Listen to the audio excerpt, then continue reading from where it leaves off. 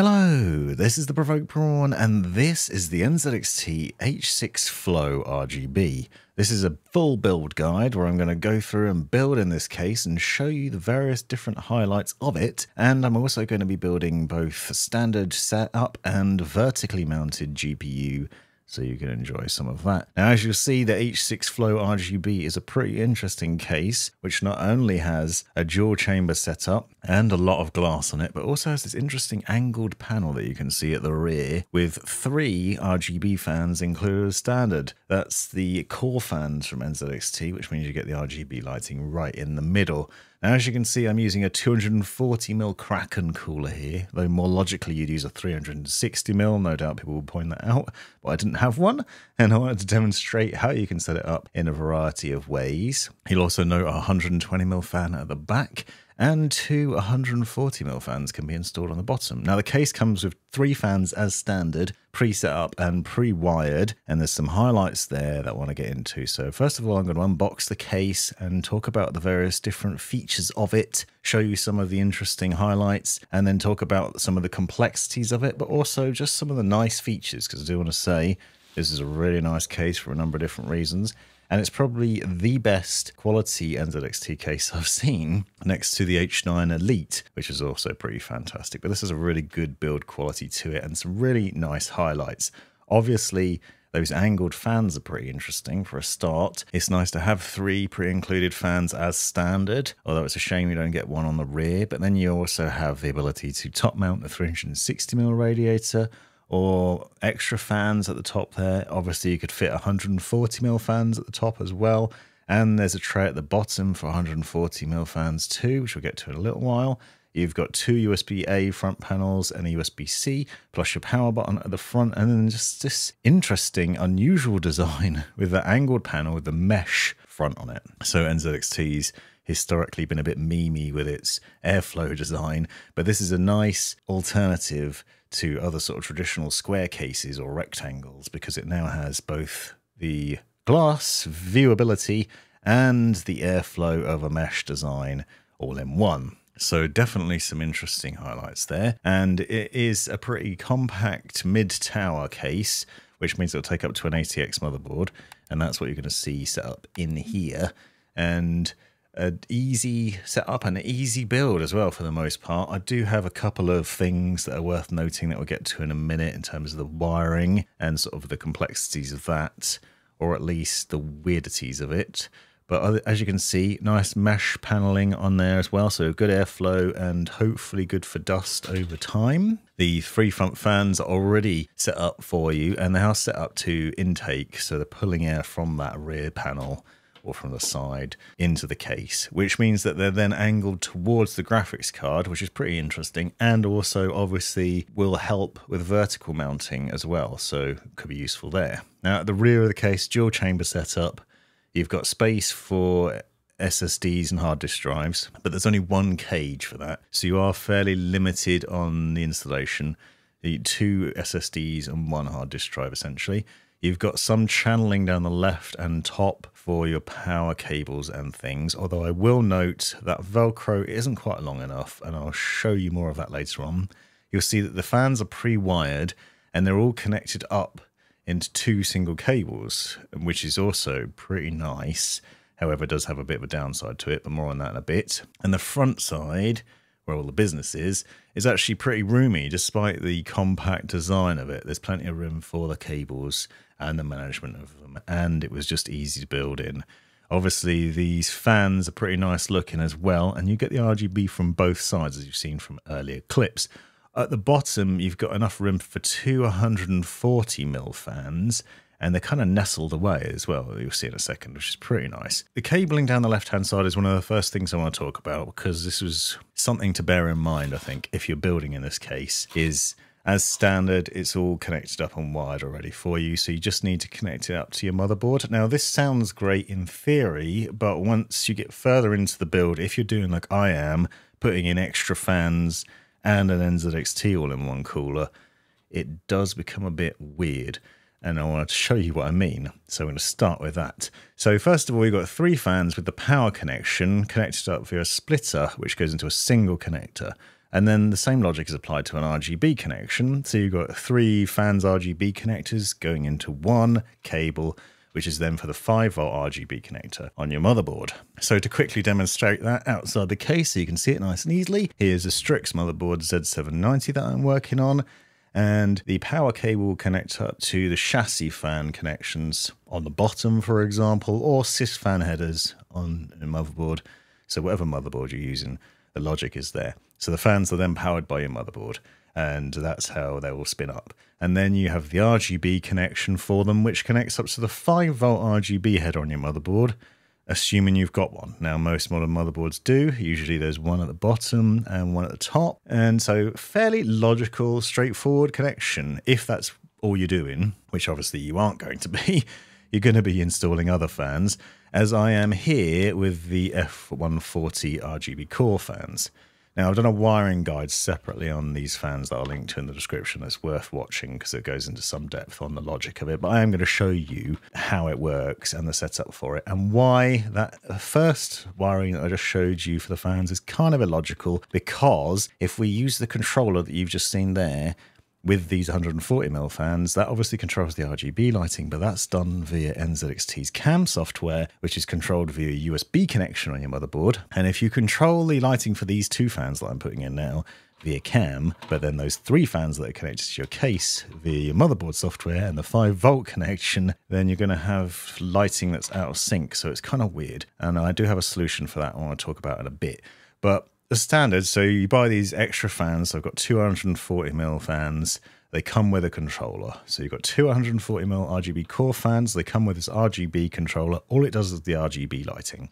So you plug in the RGB cable from those fans into this controller, and then the controller requires SATA power and USB connection. The fan power connects up again to the chassis fan headers or system fan headers on your motherboard, and that's how they're powered. Obviously, you have 2 cables, one from each of these fans, but you could get a Y splitter or a 3-way splitter to plug those in and then connect them up to a single header on your motherboard. But you can see now we're using 3 potential fan power connections on the motherboard, one for the 3 fans on the front of the case and then 2 more for those. And then if you've got the RGB connector, that plugs into the USB connection on your motherboard.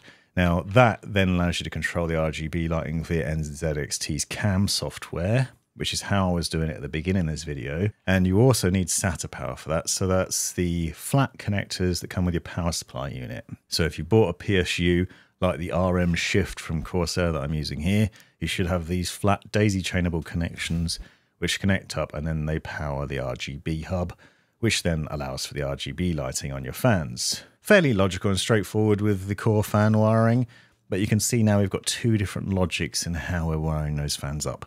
And that's the one place that this case logic falls down, because NZXT doesn't supply an RGB controller or fan hub with the case. So you need this separately, and that thing will only control 3 fans maximum. And obviously the F140 fans is just 2 fans in the box. So you then, you have those, but then you have 1 spare connection, which isn't going to be much use because you need 3 for those 3 other fans that are included in the case. So essentially what I'm saying is you need to source another controller. Anyway, we're mounting these fans bottom up, so face down towards the ground, and that's then intake, so pulling air in from the bottom. You then have these longer screws that are included in the box, accessories box with the case, that you then mount from the underside. So these aren't your traditional fan screws. Don't use the screws that are included with the F140 fans. You need to use the ones that come with the case, because they're ever so slightly longer, and they basically go through some rubber washers that are on the underside of the case, and then you screw them in. But what you will see, and what's really nice about this design, is where those fans go in, they sit in a sort of recessed area, so they're hidden. The frames of them are hidden, and the wires just run to the back. More on that in a little while. So then SSD hard disk drive tray can be removed with a thumb screw and taken out. And in there is the accessories kit that includes those fan screws that I just showed you a minute ago, and a few other things. So multiple other screws, some cable ties, which I will employ a bit later on because they will be handy, and that's basically it. And then you've got standoffs if you need them for the motherboard, if you're installing a different motherboard, or if you want to use an extra standoff in place of the one that's in there. But you can see we've got a number of those, and the bags are labeled, and then you can obviously refer to the manual or pause the video now to see what screws are what and where they go.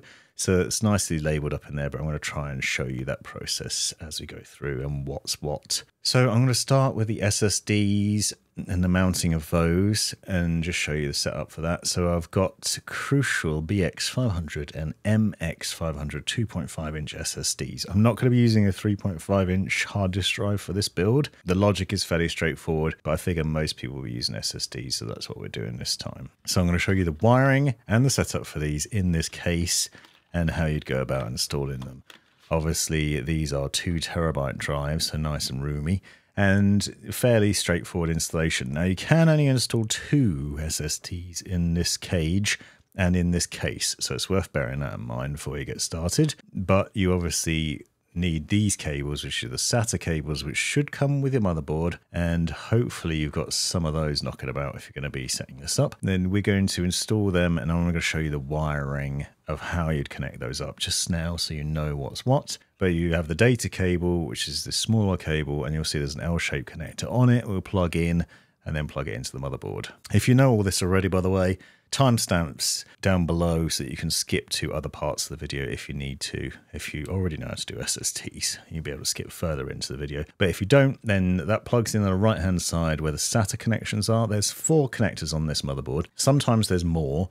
It is worth noting that on some motherboards, you may need to reposition this connector if you're using NVMe SSDs. Sometimes if you populate an NVMe port, it disables one of the SATA connections. So if you find your drive's not working, that might be why. I've seen it historically. It's not the case on this motherboard, but some of the older ones did have it, where if you put an M2 NVMe SSD in the top slot, it disabled one of the ports. So worth knowing. And then the other thing you need for your SSDs is the SATA power, which is that flat connector. Same thing we use for the RGB controller. Plug that into the SATA connection on the power supply unit and then into the SSD. Now this cable can be used for multiple drives, SSDs, hard disk drives, and for things like the RGB controllers as well, or fan controllers. And you can connect multiple things to it. So I can connect both these SSDs to that SATA connection and power both of them like that. But obviously we need a separate data connection for each. So another one of these cables connects to that drive and then to the motherboard. Fairly straightforward setup so far. I'm showing you the wiring, and I'm going to do this a lot throughout the video outside the case, just so you can see really easily how to connect these things up. Obviously you wouldn't actually plug all the cables in now, because then you'll have to route the cables again later and it become complicated, but I just want to make your life a little bit easier so you can visualize what you need to do once everything's actually installed. So that's the wiring for those 2 drives, all connected up and plugged in. So remember that logic for later on once you've actually installed them in the case and you finalize the build, because you'll need to plug those cables in then. So now we need to mount them into the cage, and you'll require these screws, which are the M3 Star 5mm screws. And you use those to mount in the various different points in this cage. You put the 2 SSDs basically upside down with the connectors facing towards the bottom, because that's where you're going to access them from the bottom of your case once it's installed back in. And then obviously you've got 8 screws to screw in if you're using 2 drives, or 4 if you're just using the 1, and then just go through the process of securing those. Now this cage will also take the hard disk drive, and that would mount underneath where the SSDs are. Now, as I said, I'm not going to cover that in this video. It is in the manual, fairly straightforward, but you can see there is space for it there, so it should be pretty simple. And then this just slots back in. Now you'll notice on the case itself there are some hooks, and these basically line up with the rear of the case behind the motherboard tray there and at the back as well. So you have to just slide it into those and then secure it back in place with the thumb screw. So pretty straightforward, and it just tightens back in. So really easy fitment there, and actually is well thought out because your power cables and your data connections are pretty easy to plug in with that angle as well. So for this build, I'm using the Strix Z790A Gaming Wi-Fi 2. This is the 2nd iteration of this board. I did a video separately on the original, and I'm going to do a review on this one soon. And I'm using the Core i9 14900K along with a mass of NVMe SSDs. This is an LGA 1700 motherboard, and I'm going to be using an NZXT cooler with it, as you've seen as well. Really nice looking board, and it'll fit wonderfully with this build. But more importantly, it's got a number of other highlights, including DDR5 compatibility, and you can use up to 8,000 mega transfers a second in the RAM now with the 14900K. And what I'm going to do is install the T500 from Crucial, which is a new NVMe SSD. It's Gen 4 and it's a replacement for the P5 Plus. But the interesting thing about this board is it will take multiple drives. So you can actually fit 5 drives in here, which is insane. I'm going to use the T500 to demonstrate the standard installation, and I'm going to show you where to install the others. So this is a Gen 4 drive which can get up to 7,400 megabytes per second read-write speeds. So very nifty and super fast, and much easier to install than the 2.5-inch SSDs I just showed you, because it basically just slots into the motherboard. Now, I've done various guides on NVMe SSDs and the things to bear in mind, including whether you should take the stickers off of them and how much difference the heat shields make. The answer to that is don't take the stickers off and do use the heat shields. And I've gone into a lot more depth on that in those other videos that I'll link to in the description. But underneath the heat shielding that you remove there, which helps dissipate the heat from the drives, you'll find some stickers and then some thermal pads underneath. The drives slot into place, and then they have these little plastic latches which basically just twist over the top and hold them down, which is really nice because historically it used to be an M2 screw. Another sticker comes off and then the heat shield goes back on top. Now this helps dissipate the heat and it does work really well, and I've shown it historically with other testing because it helps keep those drives cool, and if they run cool they run better, because if they get too hot they will thermal throttle. The bottom of the board will also take another 4 drives, and I'm going to do some testing on this, but in my early experience of it is that all of these drives will run at their correct speeds without negatively impacting the GPU, which is pretty fantastic. So if you want a motherboard with loads of storage, this is a great option potentially. Core i9 14900K goes in next, and I am trying to set up the motherboard and basically set everything up beforehand before we go about installing it, because it's much easier to do now than it is later on when you've got it installed in the case. Far less fiddly, especially when it comes to setting up the AIO.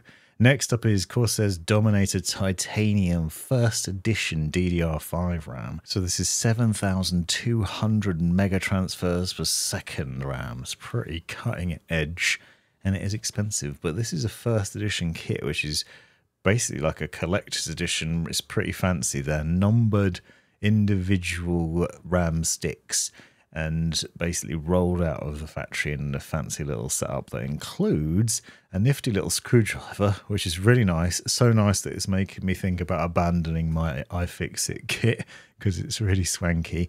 And it has a setup that includes its own little heat spreaders or RGB lighting. And you've seen the RGB, and I probably will demonstrate the heat spreaders in the future, so we'll get to that in a second. But I just want to show this RAM off because it's such a nice kit that it's worth just sort of showing off briefly and talking about now. Obviously 2 sticks of DDR5, and it's definitely not low profile. You can see it's pretty chunky and quite tall, although that isn't a problem in this case. But if you are thinking about a different build, then you might want to bear that in mind.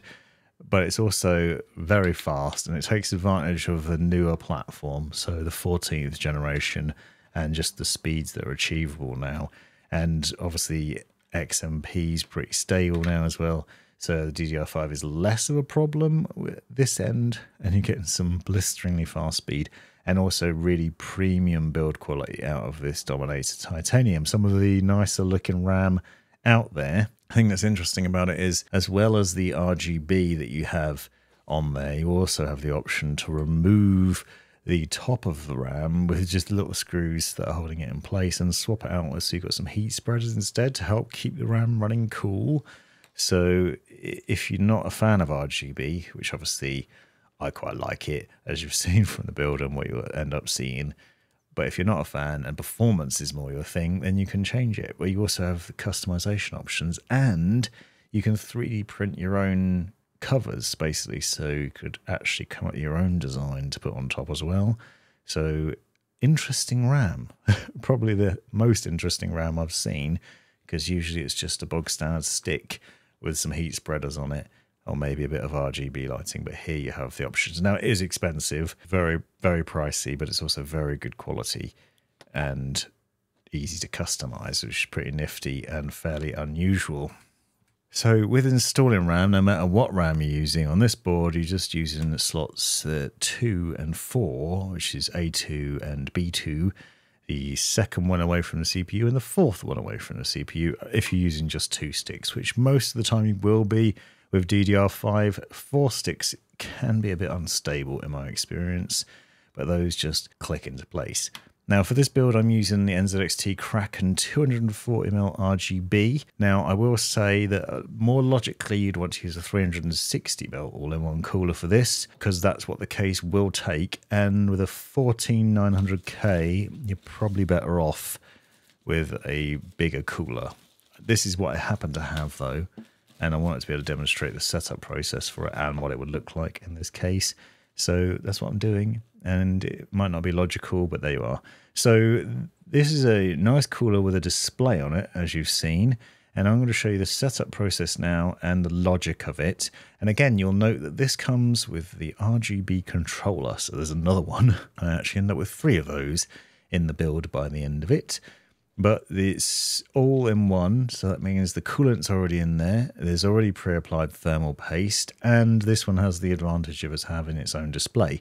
It's not as fancy as the Kraken Elite though, and as you'll see, if you have GIFs on it, for example, you only get a square display in the middle, which is a bit of a downer. It comes set up ready for Intel, so perfect for this build, because it means we have far less messing about to do. It will work with AMD boards, but that means you have to mess around with the pump head in terms of the bracketing that's on there and other things. I'm working out the logic of where I'm going to install it in the case. I think because of the Dominator RAM, I want to put the tubes towards the rear of the case, because that then won't interfere with the RAM. Obviously, we're top mounting this radiator. I want to put the tubes on the bottom of the display if possible, and then just run them off to the side. So I'm just thinking about the logic of that and then working out what it will look like in the case, and then I'm going to mount the fans in a logical way to do that. Now, because I've got 240mm fans on the bottom of the case intaking and 3 intake fans on the side that are pre-installed, I'm going to put these fans into exhaust, so face down into the case, and then the 4 cables are going to run towards the back. So take note of the logic of how you're going to set that up, where you're mounting the fans on the radiator, because you need to make sure you're directing those cables towards the rear of your case so they don't end up being in the way. Then we have a bag full of screws, and it has loads of long radiator screws in there. Enough actually for push-pull, so if you wanted to buy some extra fans, you could potentially do it. I don't know whether it would work in this case, though. I haven't tried it, so I can't say. But you do have the option to do that. So this setup is fairly straightforward, and then the logic of the fan wiring is basically the same as I've already shown you. You have the RGB controller, which has 3 RGB ports on it, and obviously you only have 2, one from each of the fans, and that controller then needs SATA power and a USB connection. Now you can see, as I said already once again, we've now got 240mm fans on the bottom which show the controller, then you've got the 2 fans on the radiator that have the controller, then you've got the 3 fans on the front of the case which have the RGB connection, or you work out how to connect them up to a controller like this so you can control everything via CAM software, which makes a lot of sense but will require an extra purchase, but more on that in a little while. So for the all-in-one cooler, the 2 RGB connections from the fans connect up to the controller, and then there's a spare one. Don't worry, that spare one is basically just there if you've bought the 360mm version of this cooler instead, because then there's a 3rd fan and a 3rd connection.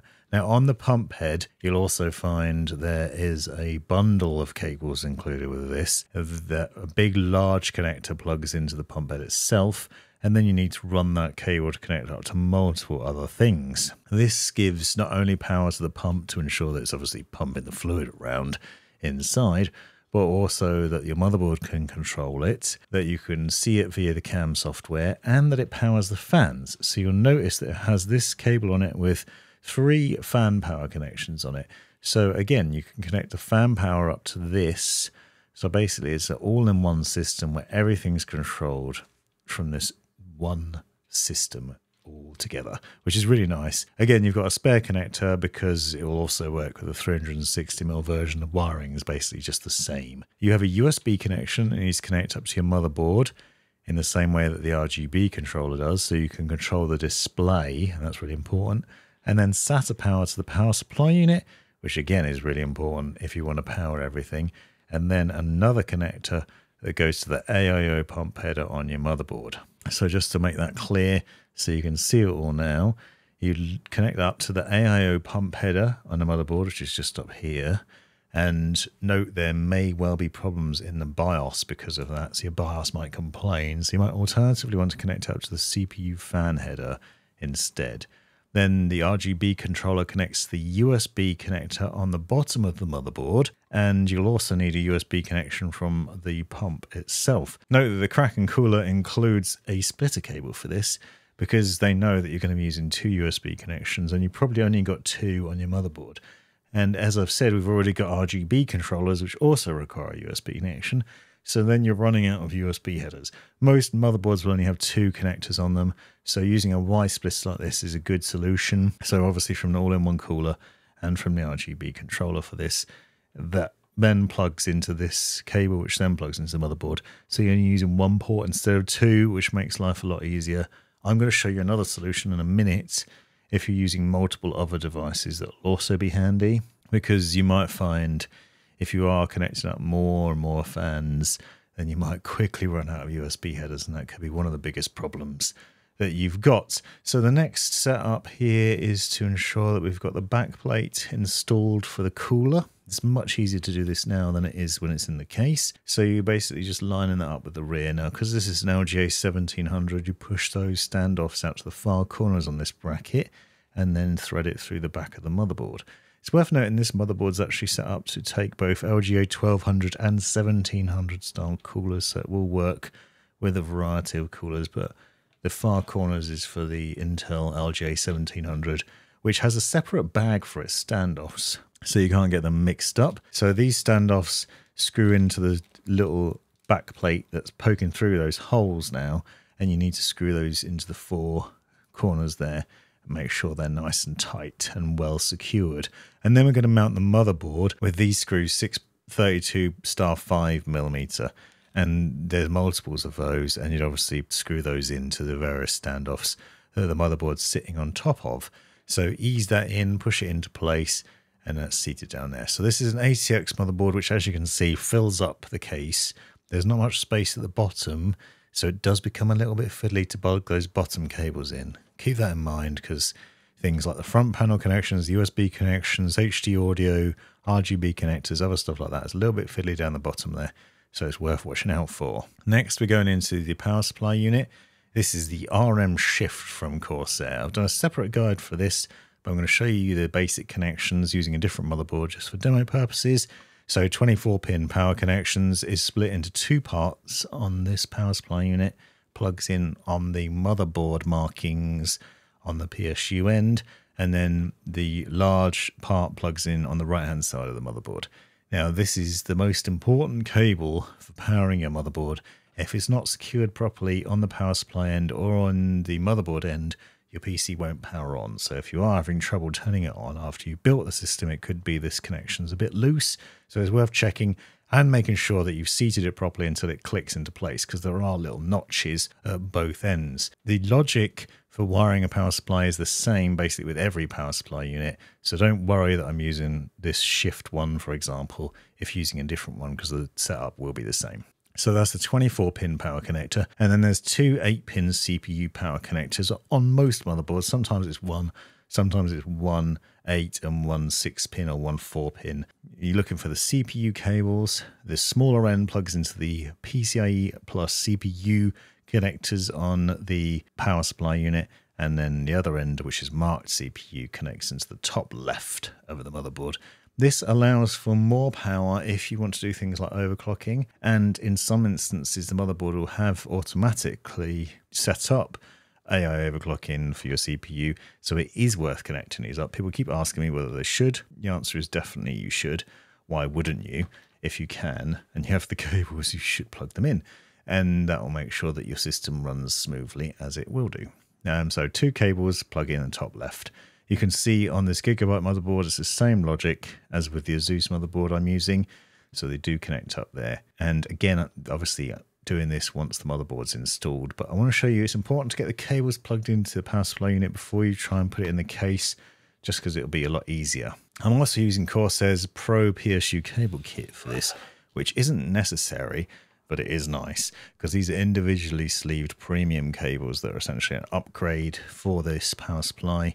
And they just make the case look a little bit nicer. They're easier to manipulate, easier to cable tie, and easier to just set up in your build and have your final system looking really swish. They are an additional purchase. Naturally, they don't come with the power supply itself, so extra money, but worth it.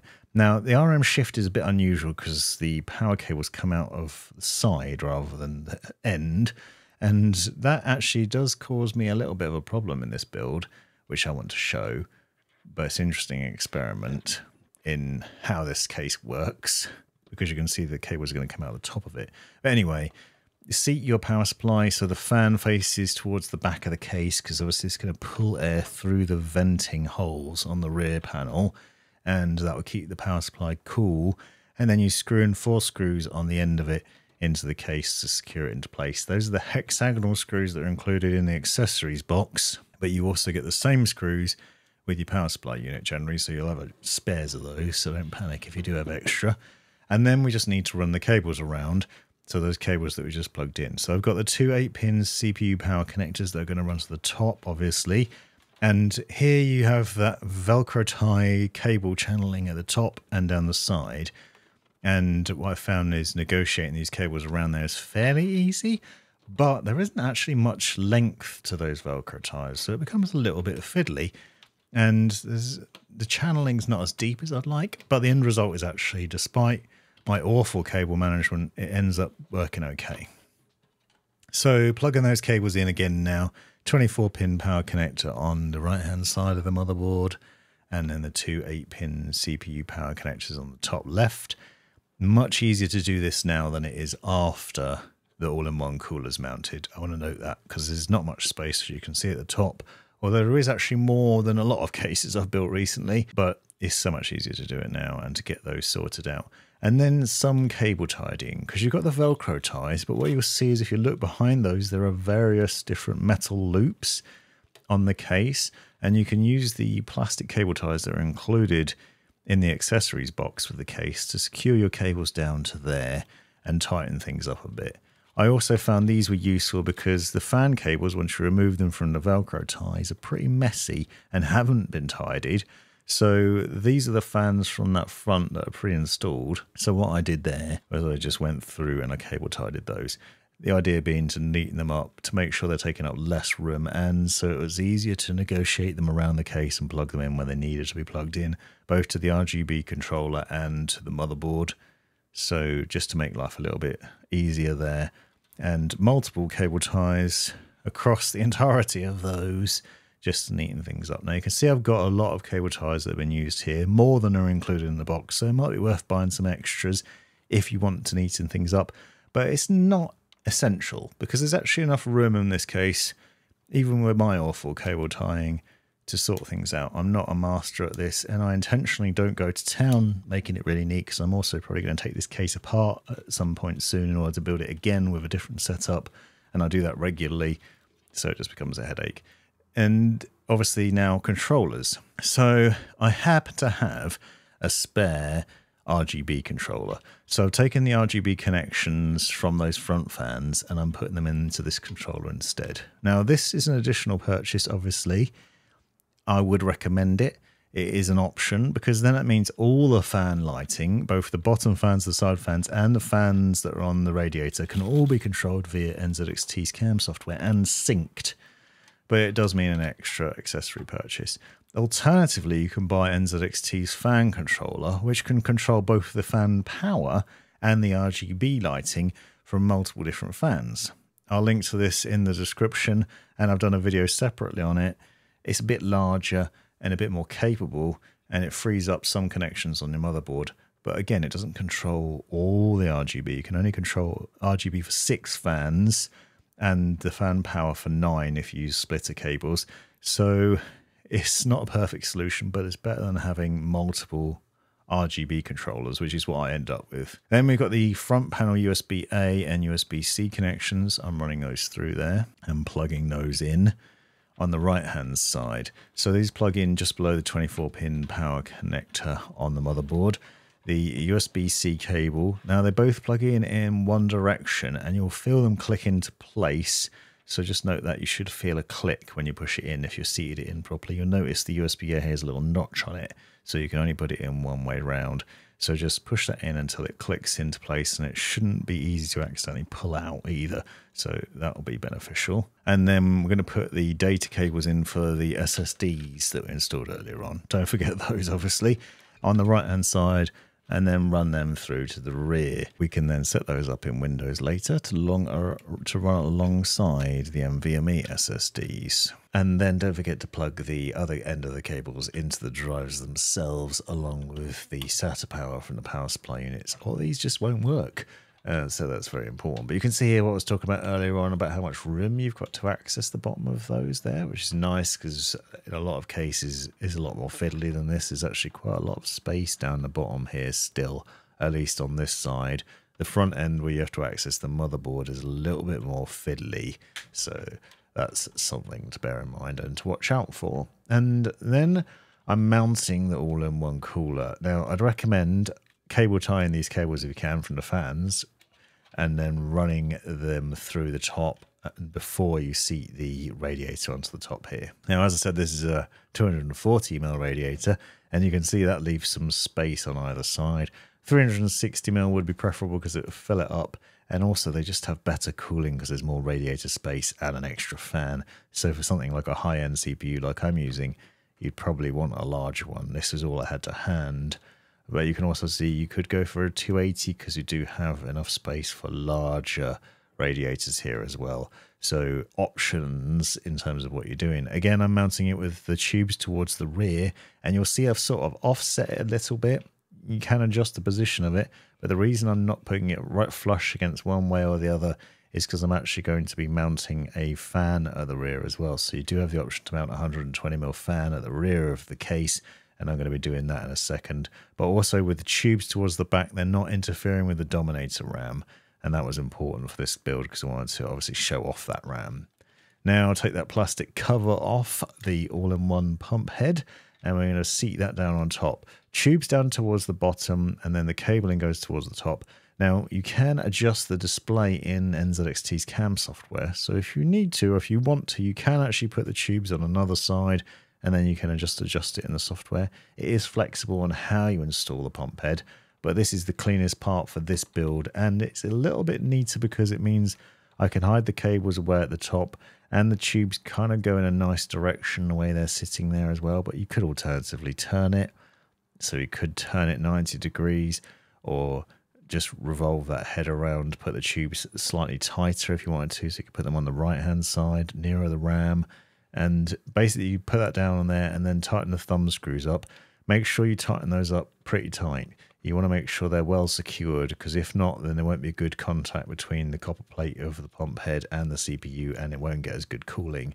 Don't forget, plug in that single small cable to the AIO pump header or CPU fan connection on the motherboard like I showed earlier on, and then run the rest of the cables through to the back. Now there are a lot of cables here, and it is a little bit fiddly to get them all through that gap because you've got to get them underneath the fans and through there. It's going to depend on how large your hands are and how clumsy you are. I'm very clumsy, as you'll see from a lot of the shots in this video, and feeding them back through there can be a bit fiddly, but it's very important. We've also got to get the SATA connection for the pump head, the fan connection for the power, and then USB connection for the pump as well, and run that all to the bottom of the motherboard and around the rear, and obviously just tidying this up as much as possible. You can see it's a bit of a mess and a little bit tricky to do.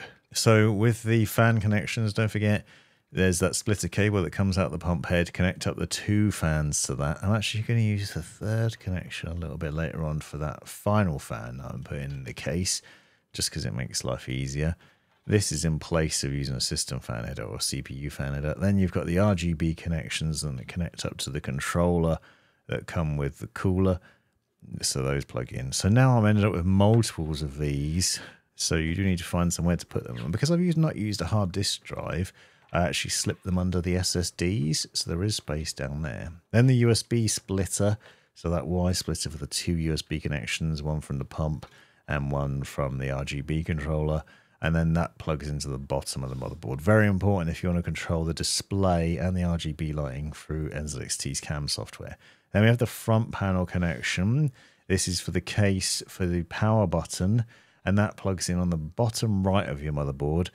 Check your motherboard manual to see where, but basically it just slots in there. Really straightforward to do. And then this is another accessory that I'd recommend purchasing. This is NZXT's USB hub. So this takes 4 USB connections and puts them into a single connector that plugs into the motherboard. Now this is great in my instance because I'm using multiple RGB controllers now for the fans on the case, for the fans on the radiator, for the extra fans on the case. And so having the USB hub means I can plug in 3 extra USB connections into a single connector. This is powered, so it requires SATA power, so you need another SATA power connection from your power supply unit, which is why it's great that it's daisy chainable, but you might need 2 of those cables.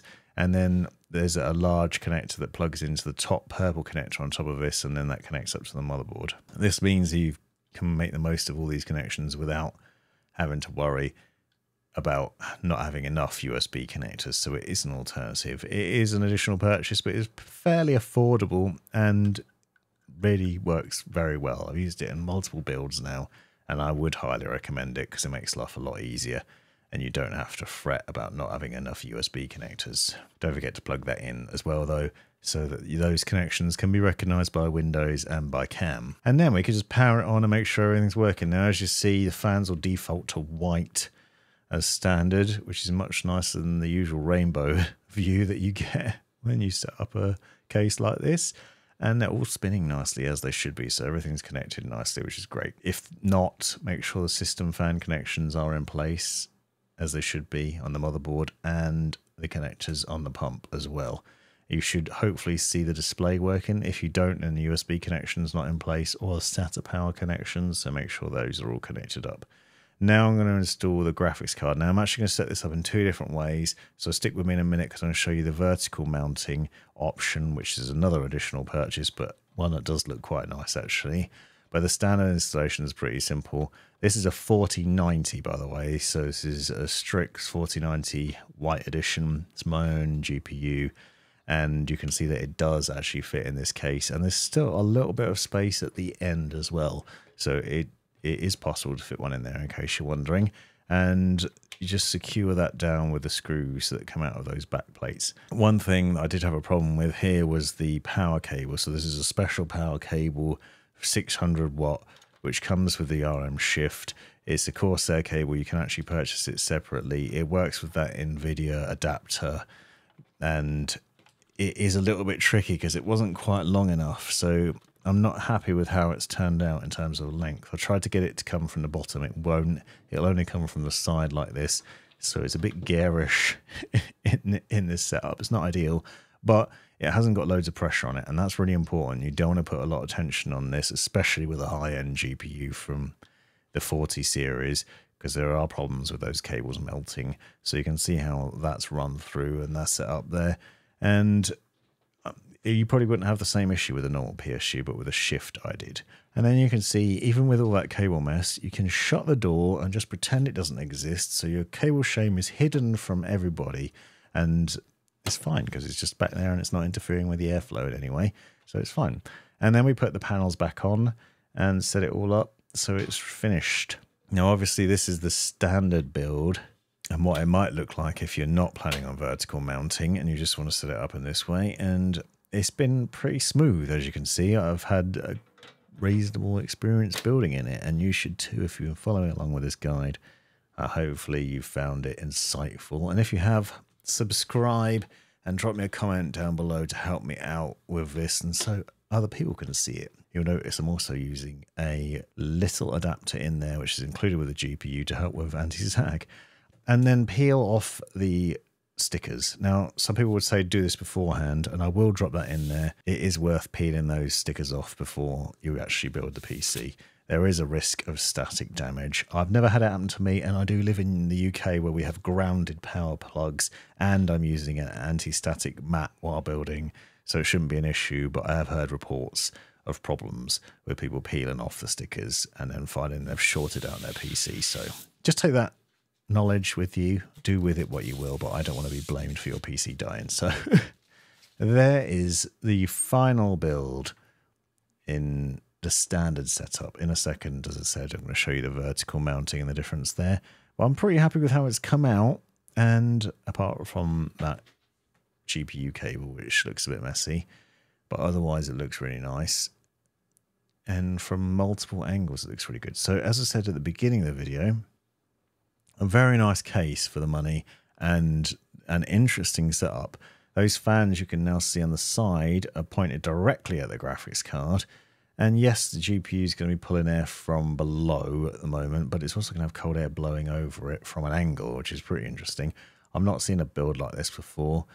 And you've got the best of both worlds now, because you've got airflow from the front, but you've also got that glass panel still, so you can see loads of it in there. But you've also got good airflow in theory and good looks from multiple angles. And it's kind of eye-catching as well. And with all that vented panels, you should have good airflow, but still maintain like the dust exclusion. That's something you'd have to test over time and see how it gets on, but I'm pretty sure it'll be okay. Those panels should be easy to remove and clean. Now, the cooler itself, as you can see, can display all sorts of things, including GIFs and temperature readouts. So you can see the GPU and CPU temps here. I will note that, as I said, the Elite one is better, because you might spy some GIFs in here where you only get a square in the middle. So the whole display doesn't fill up. It's a bit weird. One downside to this version of the cooler. It's not quite as fancy as the Elite version, but it still looks pretty good. And let me know what you think of this setup and how it is like this. Now, I happen to have a vertical mounting bracket that I used for a previous NZXT build, and it is an additional purchase, but it does mean that you could put the 4090 into a nicer position. So I wanted to do that just to show what it was like and to see whether it would be possible, whether it would interfere with the cooler and other things. So now I've just got to take it all apart again and set it up. But I also happen to have another spare 120mm fan, which I'm going to use on the rear. Now, it's worth noting that you only fit a 120mm fan there, but if you want to, you can. And this is another core fan, so the wiring logic is fairly straightforward, because we can use one of the RGB controllers that we've always set up there, and then a system fan header to connect it up. And then it just screws into the rear. Again, I'm facing it in towards the case. So now you can see we've got 3 intake fans on the side, 2 140mm intake fans on the bottom, and then we've got 1 rear exhaust fan and 2 top exhaust fans through the radiator. I actually ended up connecting the RGB connector to the controller that came with the Kraken cooler, so the lighting will be synced there, and then the fan power also to the pump head, which isn't necessarily logical. You could use a system fan header instead, but you know, it will still power that. It's intended to power it, so why not? And then put the door back on again and hide that shame away. Now, with the vertical mounting bracket, you need to take out all of the back plates for the GPU and remove them. Now, this is a separate purchase as well, so you will need to find that, and I'll link to it in the description. But you basically just unscrew and pop all of these out, and then we can vertically mount the GPU so it'll be facing towards the glass and you have a nicer view of it. The advantage of this bracket is the design of it means that it sits quite far back, because it slots into those PCIe brackets and it actually sits away from the glass, so it shouldn't impact the thermal performance. And actually, from what I've seen, it doesn't seem to either, which is nice, because historically I've seen some brackets like this where it sits far too close to the glass and then it ends up choking the GPU.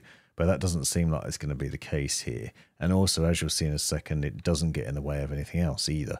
So it actually ends up looking really nice.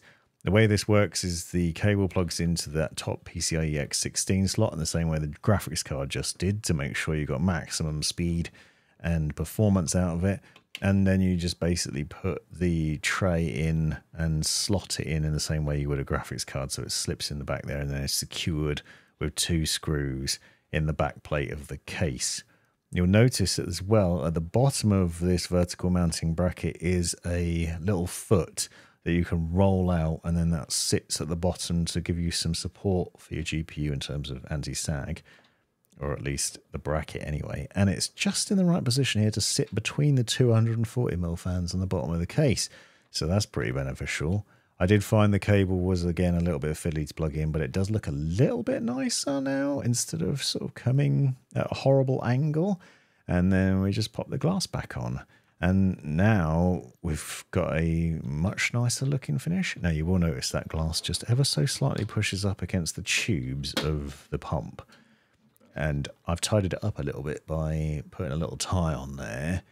It's not a mega problem, and as I said, if you maybe put the pump with the tubes on the right hand side, that would obviously make those a little bit shorter, so perhaps it wouldn't protrude against the glass. But you can see the way the GPU is sitting, the tubes sort of sit on top of the GPU and push slightly towards the glass. Perhaps not ideal, but there is room in there.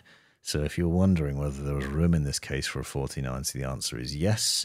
And I think that the thermal performance should be pretty good, because now we've got cold air blowing on the back of it, and it'll be sucking air from the front where the panel is, but also it's got air blowing from below as well. So there's quite a few sort of fans blowing air in different directions on this GPU. And my experience with it has been that it hasn't got too hot. Also, the final product now looks a lot nicer. I think it's probably worth paying out the extra for that vertical mounting. And you'll see it isn't interfering with the pump head. However, the cabling for the power cable does get in the way of the Dominator RAM just a smidge. So not 100% happy with that, and you might not be either. Something to consider. So hopefully you've enjoyed this fully in-depth view on the H6 Flow RGB. If you did, subscribe and drop me a comment down below. Pop over to Discord and say hello, and let me know what you think. And I appreciate your support. If you could just give me a little like and anything else that you can do to help support the channel. Thanks very much for watching. Have a great life.